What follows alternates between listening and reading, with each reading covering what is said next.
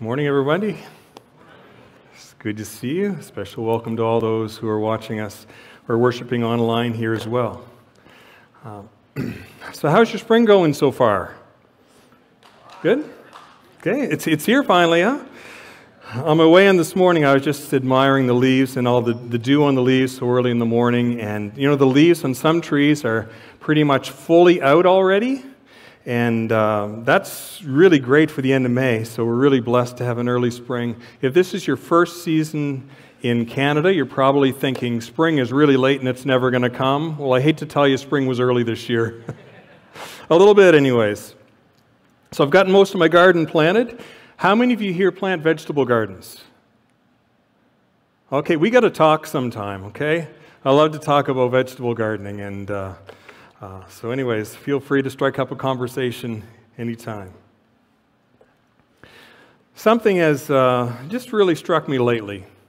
And, you know, it's just how fortunate we are here at River Cross Church. I know the last 2 years have certainly been tough for so many people and for us as a church as well. But we're coming through that.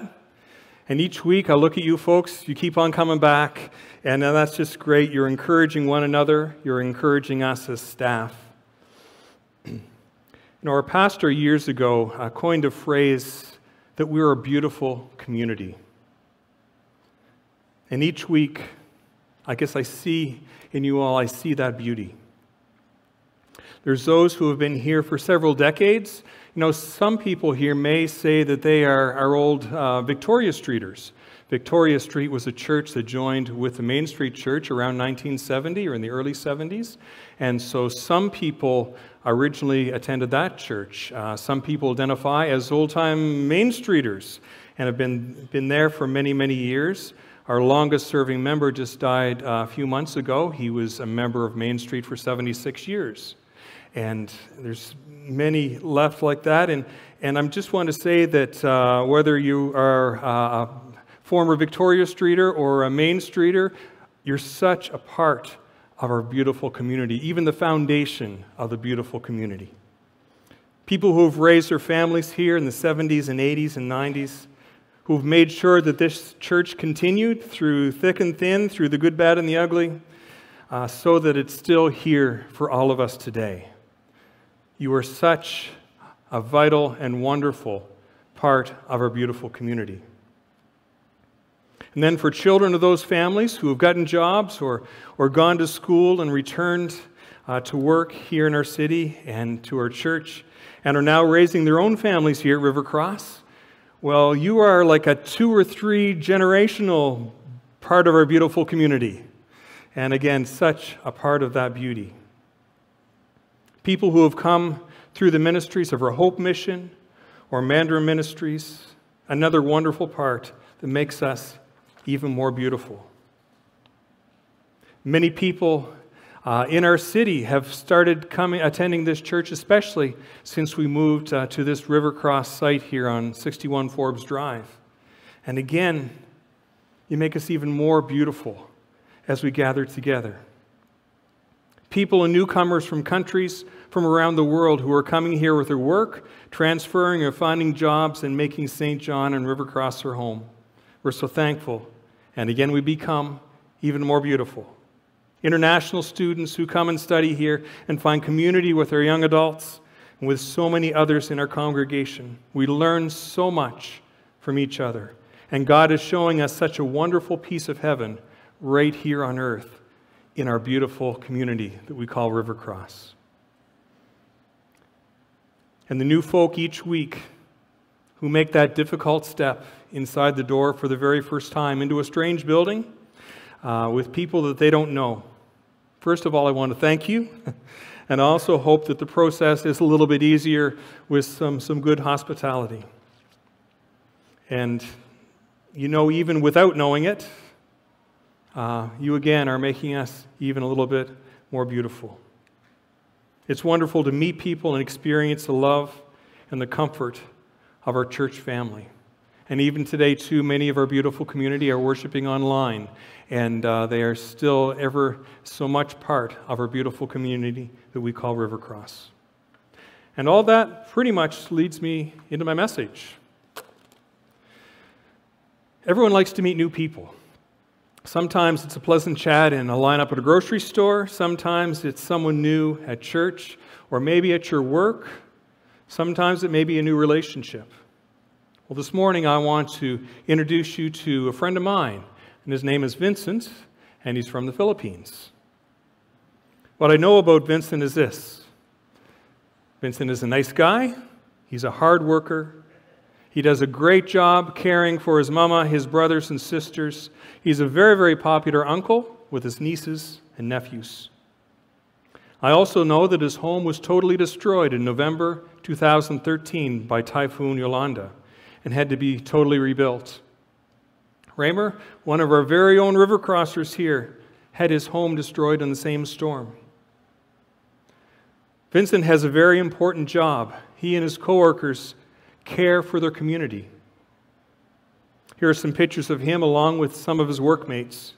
If a typhoon is coming, they warn residents of the dangers. They are involved with community and with environmental issues. They have planted trees.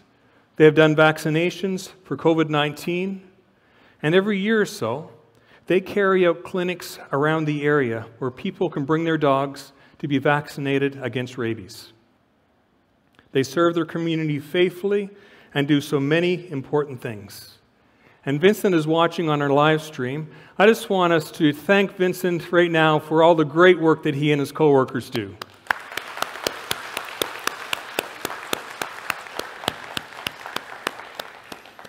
And as well, if you're worshiping online, feel free to say hi to Vincent in the chat box as well. Vincent shared a picture with me a while ago, and it really caught my attention and inspired me for this message. I kept staring at it, and I would see many different details the more I looked at the picture. And I just couldn't stop thinking about it. It was a picture taken at one of the rabies vaccination clinics. He said that the clinic was almost over when all of a sudden they heard this little boy from a distance. He was running with his dog, and he was yelling from a distance, and he was saying, "Please, please don't leave. Please give my dog this vaccine. Please, please, I want my dog to have the vaccine. Please don't leave." He was begging them, "Can you please help us?" Here's the picture that he shared with me. It's a great picture, eh? And that's Vincent administering the vaccine. As I looked at the picture, I started to think of the story leading up to the picture. The boy must have lived within the vicinity because I don't think he could have carried the dog for miles. He came to the clinic at the very end and was almost begging the workers to please give his dog the vaccine. So he must have found out about the clinic maybe at the last minute. Maybe he was busy with other things and lost track of time and thought he might have missed it. Or maybe he wasn't sure if the clinic was for everyone, but then at the last minute he just said, "I don't care, it's my dog, I'm going to try." Either way, he didn't want to miss it, so he grabbed his dog and he ran towards the clinic shouting for the workers, "Please don't leave. Please don't leave. I know it's late, but please, please can you give my dog the vaccine?" He obviously loves his dog very much and will do anything to make sure that he's cared for. The little boy is pretty well dressed. I love the hat and the shoes that he has on. The dog is quite interested with what's happening to his hind end, as you can see. You can see that his paws are really stretched out, okay? That proves that he's quite nervous. This is possibly maybe the first vaccine that the dog has ever received. But even though you see that the dog is very nervous, still this little guy can hold a dog that is a fair size. So I know that the dog must trust him. That's an awesome picture.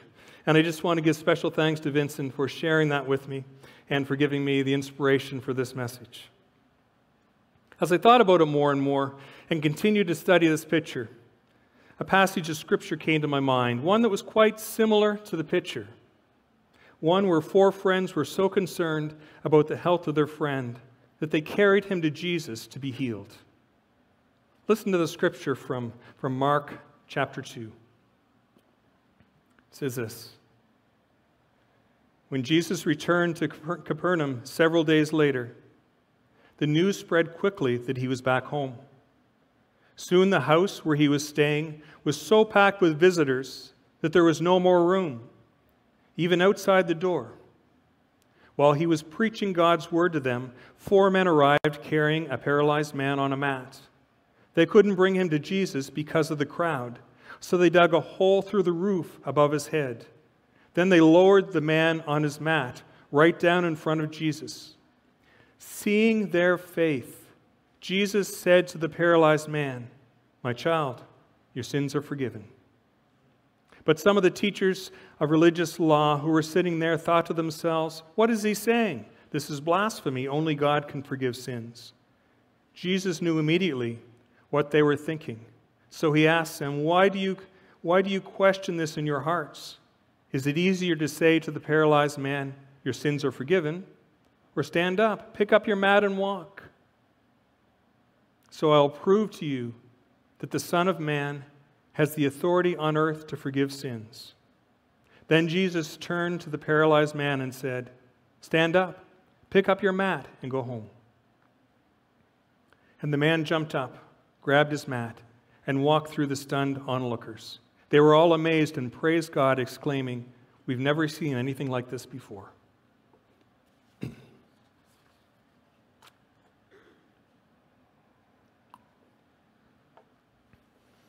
We see in the scripture that there were 4 guys who shared the passion of that little boy in the photo. Only their passion was for their friend who was paralyzed. The scriptures don't really tell the story behind the story. We don't know if the man was paralyzed at birth or whether it was a result of an accident or an injury.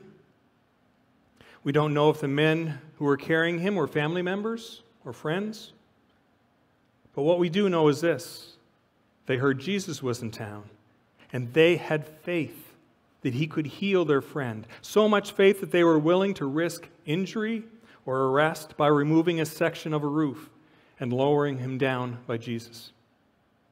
They were passionate about bringing their friends to Jesus. And as a result, the man had his sins forgiven and left the home carrying his mat and healed of his affliction. So far I've told you about 5 people, about the passion of 5 people. And now I want to ask you a question. Are you passionate about bringing your friends to Jesus?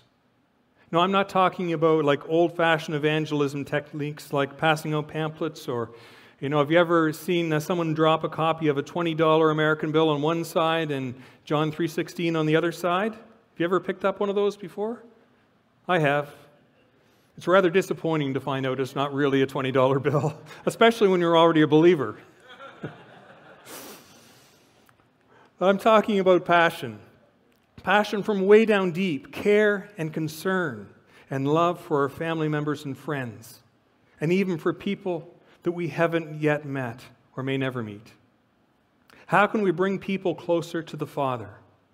Some people do that very naturally, even without realizing they're doing it, and that's always the best way. But sometimes we have to be a bit more intentional about things, and that's certainly fine too. I want to do 3 things in the remainder of the message here. I hope to ignite a greater passion in us to bring others to the Father. I want to give you some very practical ways we might be able to do that. And I want to bring us all back to the picture and to the scripture that I've talked about. Okay, so first, some very practical ways that we can bring others to the Father. And these are very practical ways. One is very simply pray for people. It's very basic, and it's something we can all do, and it's the most important thing we can do as well.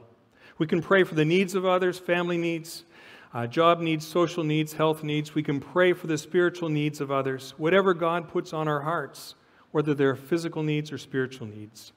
Pray for people and then watch for the opportunities that God puts in our way that we can help. Okay, that's important. Don't just pray for people and then forget about it. Pray for them and look for ways that you can see God working in that and the opportunities He puts in your way to help. If praying is the only thing you can do, it's still significant. But hopefully you can pray for people and also follow it up with one or several of the other things I'm going to mention. We can all be involved in ministries of care. Look for look for ways to help and build relationships with others, to meet needs, and to belong to a group that carries out ministries to one another. This has been the heartbeat of our ministry here at Rivercross for many years. Look at what our mission statement says. We're going to read it out loud. And whenever we read this at our Board of Management meeting, we always stand to read it. So let's stand together as we read this mission statement here together. Okay, you ready? Rivercross Church exists to reach out to the people of St. John with the love of Jesus Christ by clearly proclaiming the gospel and by providing ministries of care so the people will become disciples of Jesus Christ. Thank you. You may be seated. Look at the opportunities that are available right here at Rivercross to be involved in ministries of care. We have our Hope Mission, Christmas Ministries, Moms on a Mission, Grief Share, life groups, Bible studies, Mandarin Ministries, care for newcomers and refugees. Sometimes we offer divorce care. There's many other ministries too that I haven't mentioned that still meet other people's needs in different ways. But these are some of the main ministries that specifically cater to individuals. Jesus, throughout his ministry on earth, was involved with ministries of care. And this is one of the most compassionate ways that we can bring others to the Father. As well, again, very basic, we can give financially. And sometimes this is something that we don't often connect to bringing others to Jesus. We may give and then just not think about it again. But we have to think and be more intentional in our giving. We're called upon and asked to be proportional and consistent givers. Without that, the ministries of the church would not be able to take place. Kind of think of it like a ship. You have to build the ship, you have to prepare the ship, you have to staff the ship before the ship can finally deliver its cargo. And really the same is true with the church. The basic needs have to be met first, but after that, look at all of the opportunities we have to be a blessing to others. Look at the ways we can support our Hope Mission and be a blessing to those in our North End and Crescent Valley. Look at the ways we can keep up our 211 Main Street facility to house the food bank and other important ministries to our Old North End. Look at the ways we can be a blessing to our city through our Christmas ministries that we're involved with each year. Our giving to missions, to our convention, to our denominational schools, to Camp Talakadik, and so many other ministries that we support each year. And also, your gifts can go so many places that you can't. Let me repeat that. Your gifts can go so many places where you can't. This church has faithfully supported our Ukrainian brothers and sisters in a time when they were fleeing war.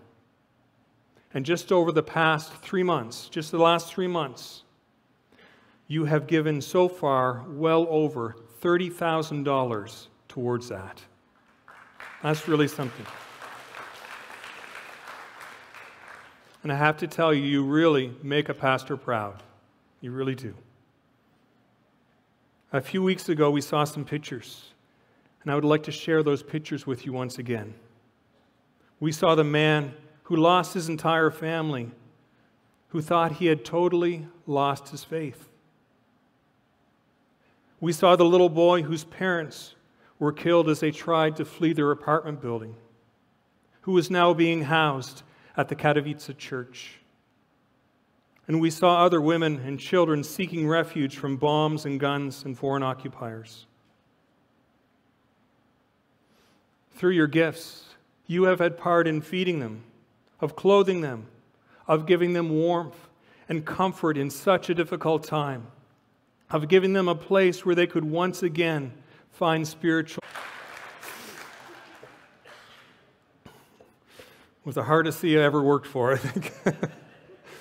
Encouragement matters. And not only in the big things. When you're shopping, when you go for a walk, when you go through your day-to-day routine, or even when you get that annoying call from a telemarketer, you have no idea what people are going through in their lives. No idea. You have no idea of the pain and the hurt and of the loneliness that they may be feeling. No, you have no idea. And it's impossible for you to know the difference. The gentleness, encouragement, that a pleasant smile or a few kind words can make in their lives. But we don't have to know. We just have to do our best to represent Christ in each of these situations. That doesn't mean we allow others to take advantage of us. It just means that our attitudes are ones of encouragement and kindness. And finally, I just want you to recognize that God has made us all so different in so many ways, with many gifts and many different strengths. Be creative with the gifts that God has given to you. You may come up with a far greater way to lead people to the Father than any of the ones that I have talked about here. God will never expect more from you than you can give. But if He has given you a particular gift or talent or even a passion for something, then He expects you to use it and to bless others as a result. So I've talked about several ways that we can help in some way to bring people to the Father: prayer, ministries of care, financial giving, child sponsorship, friendship, companionship, encouragement, being creative with our gifts and abilities. Probably many of you are involved with several of these already.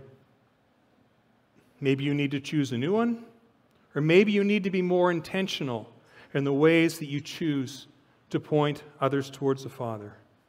People notice, the community notices, and the Father notices. We're going to take another look back at the picture I showed you earlier. You know, the people at the vaccination clinic weren't all that excited that this particular dog came to get vaccinated. I'm sure they vaccinated dozens or maybe even 100 dogs that day. What excited them so much was this particular little boy. It was his passion. It was his great love for his dog. It was the way that he was going above and beyond to make sure that his dog got the vaccination, that his dog would be safe and healthy, even running up to them, begging them not to leave, begging them to give the dog the vaccine, yelling from a distance, carrying his dog and begging that he could have the vaccine. So much so that they made sure that they documented it with this picture. They saw his passion, they saw his effort, they saw his love for his dog, and that's what made them so excited. Let's look at the passage I read from Mark chapter 2. We see 4 men carrying their friend to Jesus on a mat. They were so determined that they get their friend to Jesus. They had heard what Jesus could do. They had faith that He could heal their friend. And now Jesus was right there in the community. But they still had trouble getting to Him. So they tore a hole in the guy's roof and lowered him down, lowered their friend down right in front of Jesus. In the scripture, Jesus didn't marvel at the man's faith. He forgave the man, healed the man. But the thing that really excited Jesus was the faith and the determination of the 4 men who did everything in their power to get their friend, whom they loved, to Jesus, even risking damage to property and maybe making themselves look bad or foolish. It was the first thing that Jesus commented on. He said, seeing their faith, He said to the paralyzed man, your sins are forgiven, get up and go home. Jesus marveled at their faith. He got excited about their faith and their passion. It was the first thing He commented on. They got it. They understood, and Jesus was amazed at their great faith. The paralyzed man in the story was almost a secondary part of the story. So today my question for you is simple. Just as the workers were excited about the passion of the little boy, and just as Jesus was amazed by the man's faith, will God be excited over you as He sees your passion and your faith? As you pray expecting great things to happen, will God marvel at your faith?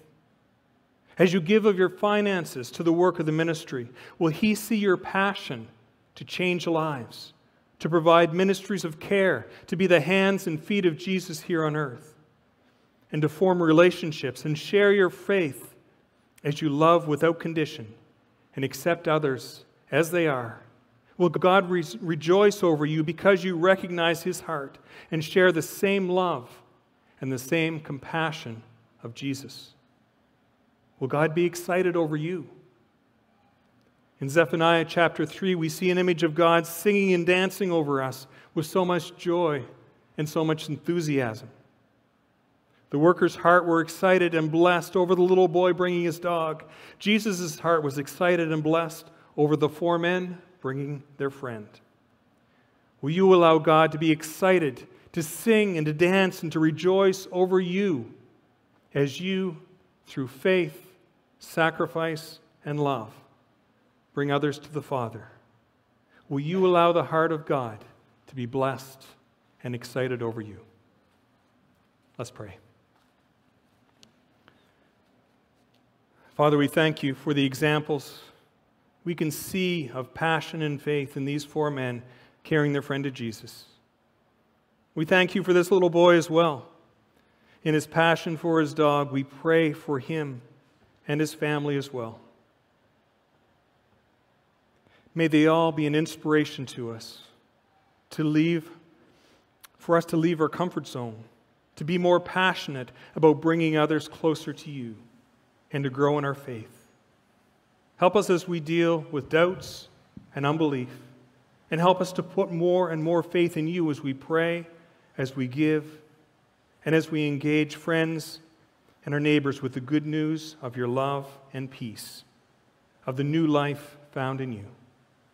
Help us in faith to see the eternal results as one day we stand in your presence together through Christ. Amen.